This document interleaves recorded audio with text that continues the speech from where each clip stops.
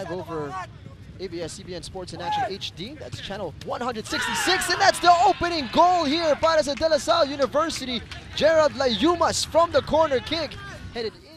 And Layumas appearing all alone, nobody guarding him, Jing, and perfect header from him. And he did exactly what you're supposed to do, no, Jing? He headed it down, made it bounce, made it difficult for the goalkeeper.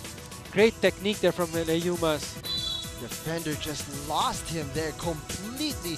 Layumas all alone, free to hit that into the perfect spot. Save even there from the goalkeeper of La Salle. Guzman has been a standout here. Great strike there. Header from the corner kick.